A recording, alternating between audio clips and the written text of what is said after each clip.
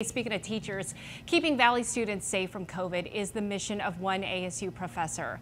Professor Megan Jen has been working with ASU faculty, staff, and students to build homemade portable air filters that can actually filter out air particles that carry viruses like COVID.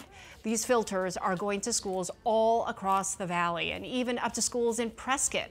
They'll be placed in high-risk areas like music classrooms, cafeterias, and other indoor areas that are poorly ventilated. They plan to build 500 of these units. Yeah, when you turn the fan on, it creates pressure and it pulls the air through the filters and then pushes the clean air out through the top. So these are hospital grade, high quality filters, the kind that you would find in sort of an isolation room of a hospital, and they work just as well, if not better, as the really expensive portable HEPA units.